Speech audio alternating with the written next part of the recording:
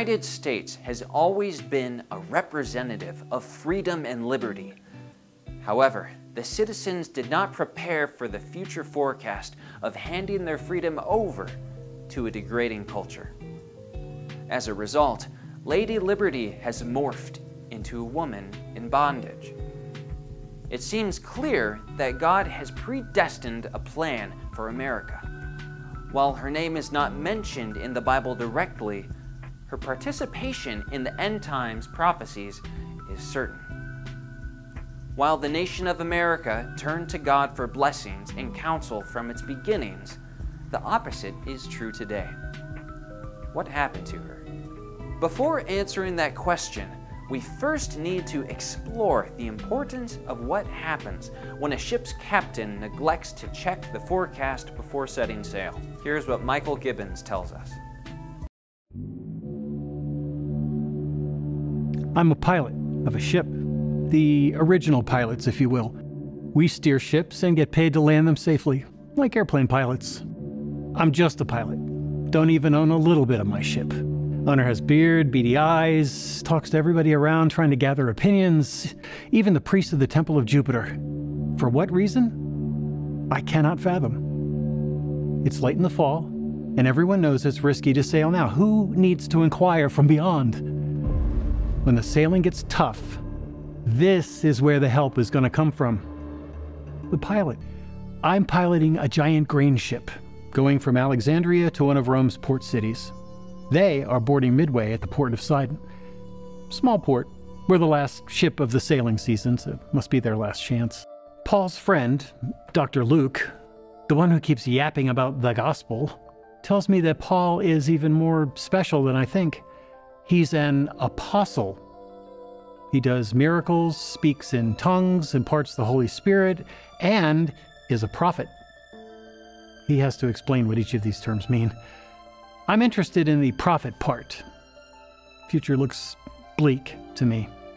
Luke explains that there are two kinds of prophets. One kind explains truth in a situation. Paul does that all the time. The other kind of prophet tells the future. Now, Luke has not seen Paul do that, but wouldn't be surprised if he could. We end up in the port of Fair Havens on the island of Crete. Paul overhears our plan to sail to a safer harbor 50 miles away. He butts in and says the plan is foolhardy. If we sail, we will surely suffer great damage to the ship and cargo and maybe our own lives. I look at Luke. Is Paul predicting the future? Luke just shrugs. We cannot stay where we are, and we cannot go back. The owner of the ship decides to stay behind. No surprise there. But I am surprised the centurion and his prisoner don't stay behind too. I guess a centurion cannot look cowardly. The next morning, unexpectedly, a gentle wind out of the south. So 276 of us rush to board the hulking vessel. Each prays to their own god. Well, except me, I don't have one. They pray the south wind will last long enough for us to reach Port Phoenix. 50 miles, that's all the window that we need. Turns out that it might as well have been 1,000 miles away. The wind shifts to come from the northeast, from the island. Not at all a gentle breeze now, it's hurricane force. There's nothing we can do about it. We haul in the oars, plug up the oar holes on the side of the ship. No one even has time to tie themselves to the deck with the ropes they brought. Everyone bolts below. I stay up on deck and use the rudder to keep the vessel from listing. A sideways ship? I put it out of my mind. Focus is the key. We're swept to sea. The sailors haul the lifeboat on board and we tie it down. The sea gets rougher. We pass ropes under our hull and tie them tightly. Don't want it to come apart at the seams. I do everything humanly possible to keep the ship from turning sideways, capsizing. Water seeps through every crack in the entire boat. The wheat from Africa? Ruined. Romans will now starve. I'm not worried about them. I may never get a job as a pilot again if I survive. The ship goes low in the water. It's a quick decision.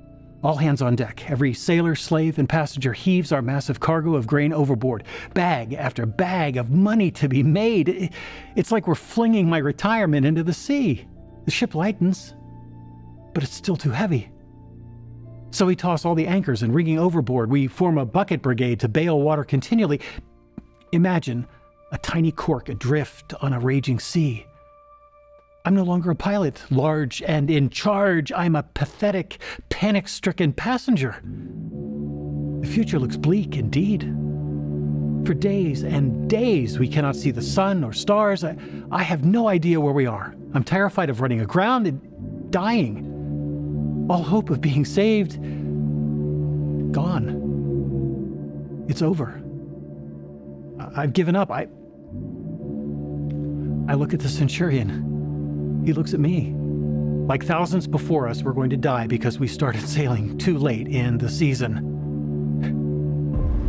And then, a loud voice over the pounding of the wind and rain. Paul shouts like a crazy man. He looks me dead center in my eye. You should have listened to me and stayed in port. You would have spared yourself this damage and loss. Should I hit him, I think? I hate I told you so kinds of people. Honestly, I don't care about the damage and loss. That's the ship owner's problem, and he abandoned us. My problem is there is no way I can save our lives. Paul flashes this big smile, but keep your courage. The ship will be destroyed, but not one person will be lost. Yelling at the top of his lungs, an angel of my God came to me last night. He told me I will definitely stand trial before Caesar, and he has mercifully decreed that all of you will live. So keep your courage. All will be as my God says.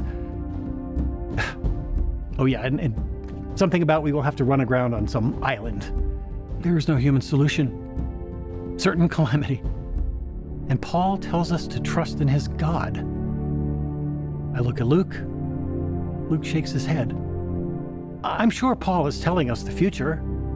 I tell the centurion, we must follow his directions exactly. And he agrees. On the 14th night, my sailors sense that we are nearing land. They hatch a plan to get to shore themselves. Paul's a prophet. He's not deceived. He tells the centurion that the sailors have to stay with the group for all to be saved. Without hesitation, the centurion has his soldiers cut the ropes to the boat and let it float away. My sailors are furious, but helpless.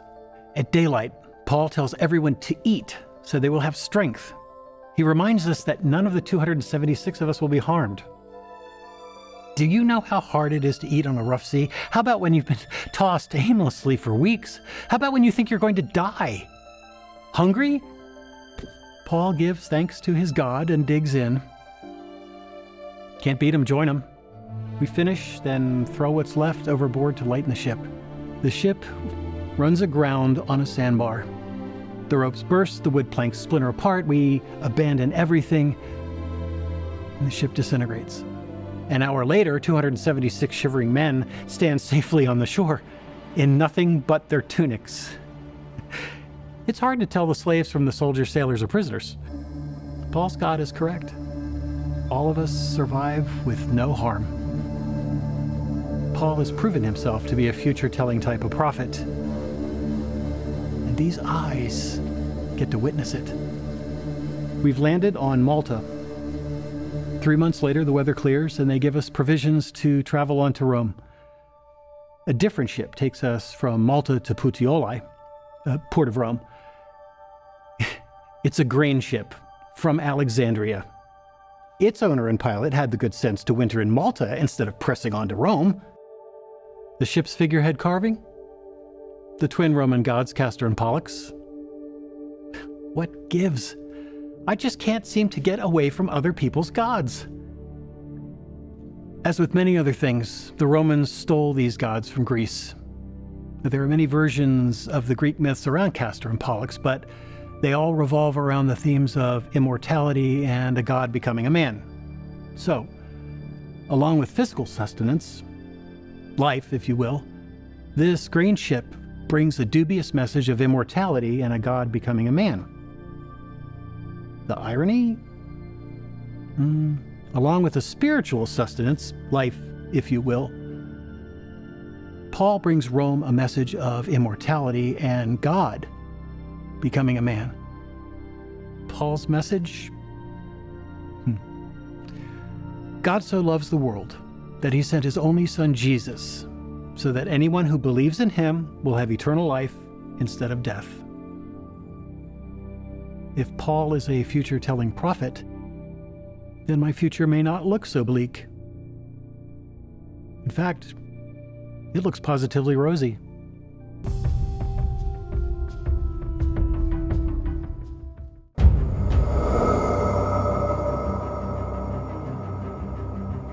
America, one of the more complex countries in the world.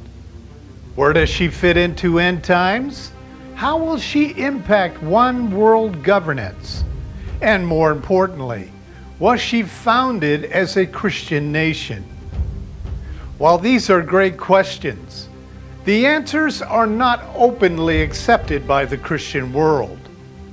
In America's founding days, two groups of individuals fought for dominance: the Christian Pilgrims and the European Masons, who were and are universalist. When we gaze into our present-day fight for our country, we see the same two groups warring for like-minded dominance. Universalism believes that everybody will ultimately be saved through the God of their choice.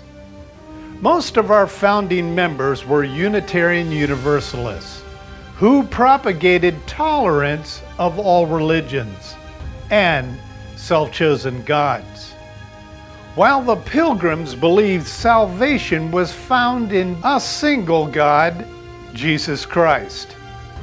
This narrow-minded view, including the expansive difference between these views, created the original battle over the newfound land.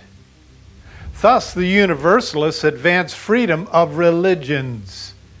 The Christian politicals were passionate regarding the freedom of Christianity. In due time, the Christians lost the battle. The misnomer of this fight is logical. Freedom of religion is freedom for all religions. The founding members' rationale was all gods lead to the same God. Thus, no matter what God you pick, ultimately, everybody will be saved and go to heaven. While I understand their Babylonian thinking, it is not what Jesus said. His words are, "No man comes unto the Father but through me." Since the biblical method of salvation was narrow-minded, the groups propagated a plurality of gods. In time, took the forefront of America's religious dominance. In short, when Jesus said the road to destruction is wide and many are on it, the lion's share of freedom for all religions took the lead. Therefore, we see Jesus' words and warnings come to life. America is self-destructing at every turn. Point 1. No country is Christian. Countries cannot receive Jesus Christ as their Savior. Only individuals within a nation can do that. With this logic, we can dismiss the ideology of America being a Christian nation. Point 2. If the Bible says the road to destruction is wide and many are on it, numerically speaking, the wide road wins in the end times. Point 3. During the days when authentic Christians dominate culture and missions, America was known for being the launching pad for global missions. While this gives the impression that America was a Christian nation, it actually furthered the misnomer of America being a Christian nation. However, this movement challenged other religions to step up their game. Ironically, this began during the sexual revolution period of America. Final point. During the sexual revolution, denominations began to compete with one another. Many churches took the ideas from this revolution and began to massage them into the church, creating sexual and gender liberation within the church leadership. Once this happened, the gender wars populated the culture of gender-identified acceptability.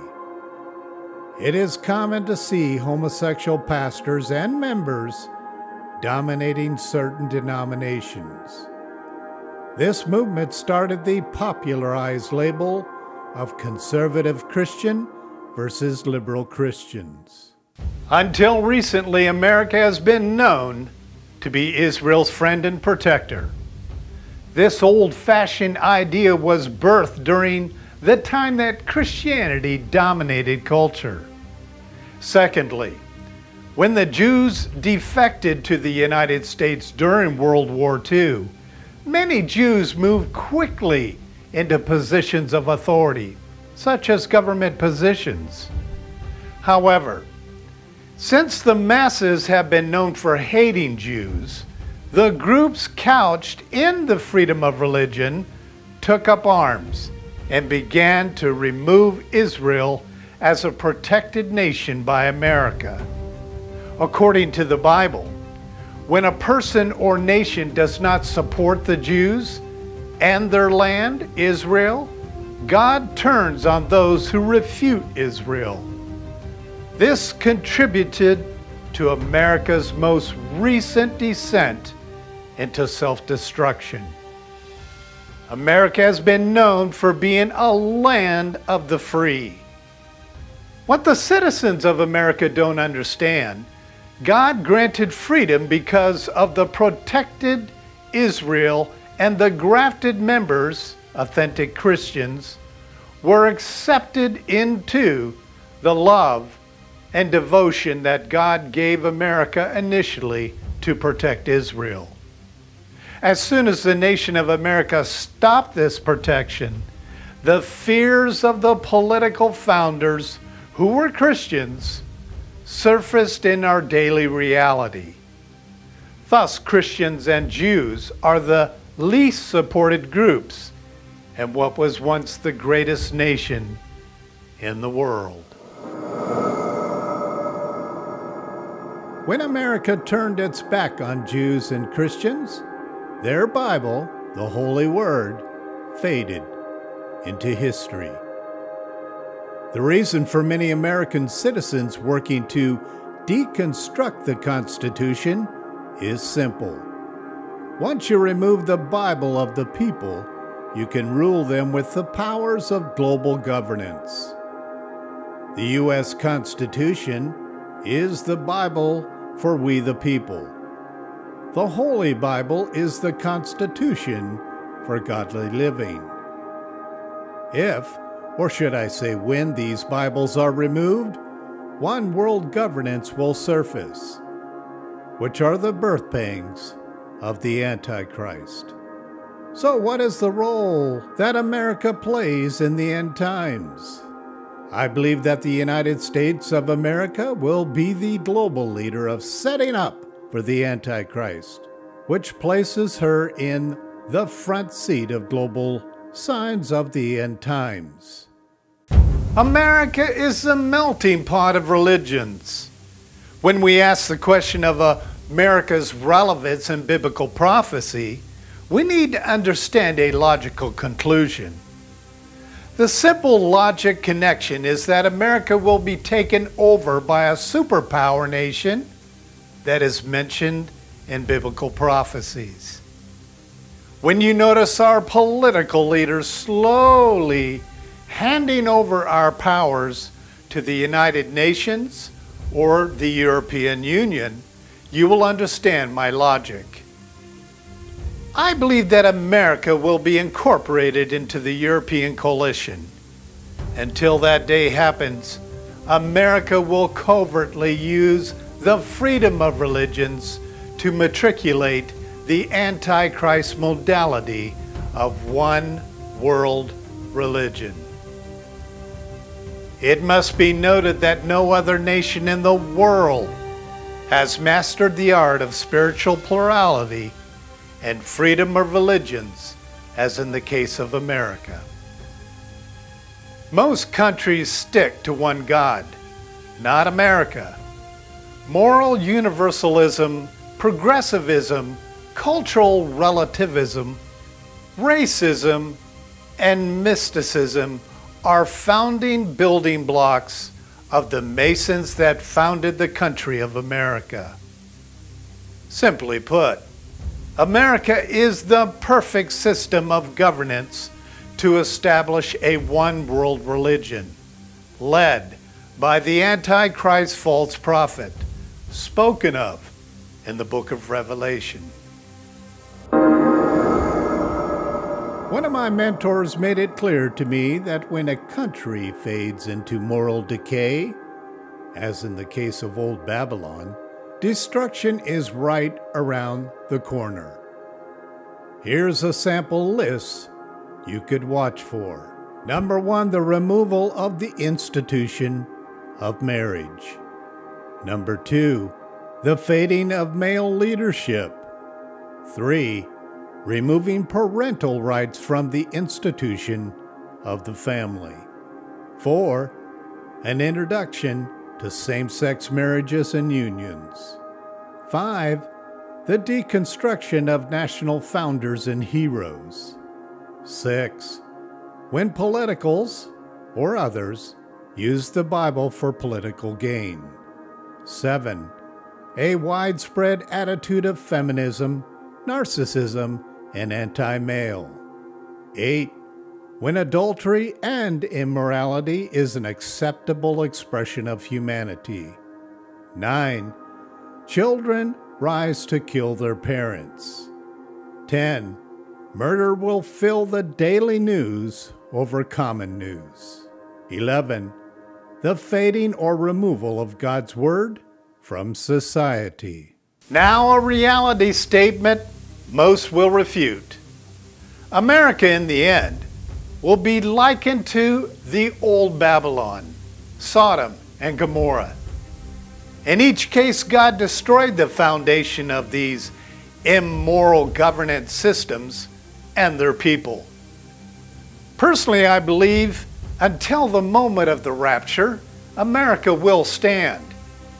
However, after the rapture, when the Antichrist demands the masses to worship a single God, Him, America will most likely be the first to go. You see, Satan, in his organic state, hates the freedom of religions. Until next time. When you're a pastor and somebody comes and says to you, "What is the fear of God?" you usually respond, "It means to reverence God." And we usually say it doesn't mean to be afraid of Him, to be scared of Him, but to fear Him. And I realized when I went back through this time that we've really not been accurate when we've said that. There is a fear of God that is awesome dread. And here's the way I know that.